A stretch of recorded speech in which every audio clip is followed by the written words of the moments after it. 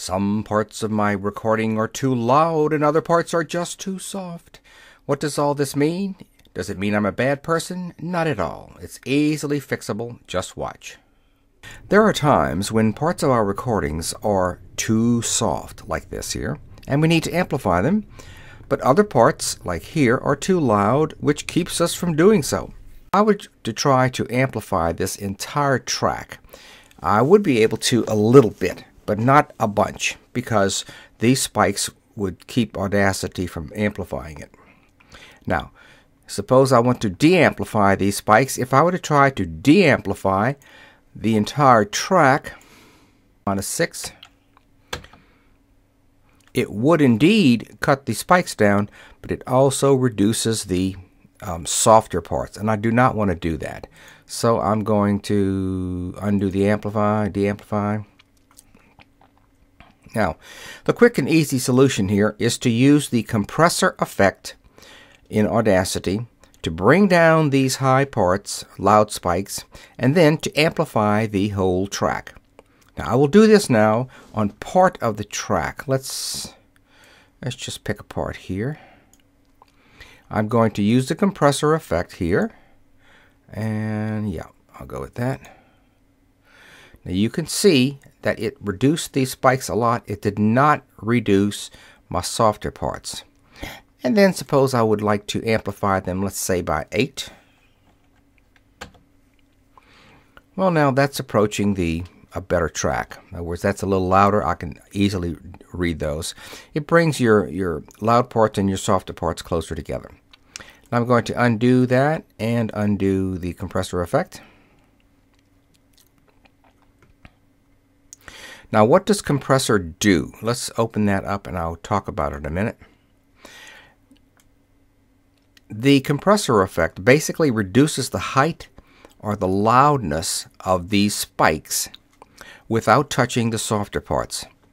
Now I'm going to talk a bit about the settings here. What do these mean? So, the threshold is the volume level at which the compression starts to be applied.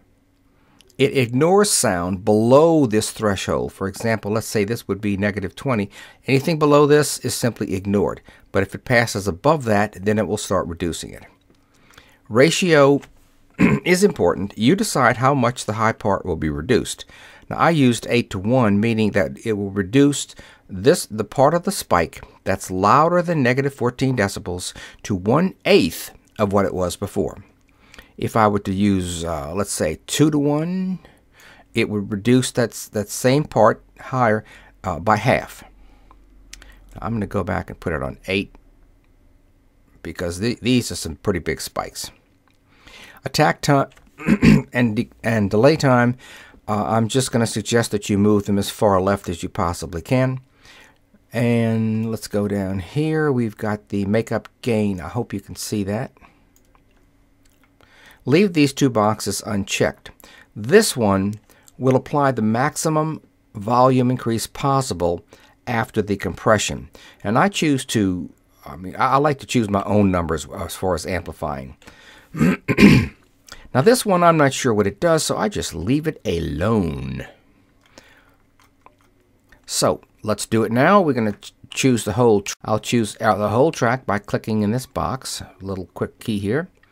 Go to Effect, Compressor, apply that little sucker, bring everything down, then go to Effect, Amplify, and I will type in the number 8.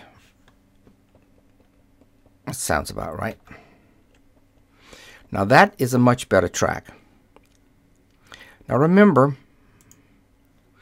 this is an example of the type of amplitude that we really are aiming at. You notice it's got plenty of volume all the way through, no big spikes. Of course, I ran compressor on this and so brought them down. But it's a nice high bite. My peaks are going to about 0.5 above and below. There may be some higher than that, but this is what we're aiming at. Put that back down. And so once again, if you have loud parts and soft parts, then try running the compressor. You can vary the different levels that you want.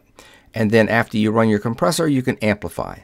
Now remember that millions of people around the world are waiting patiently for your recordings, so turn on that microphone and get busy. We need your voice.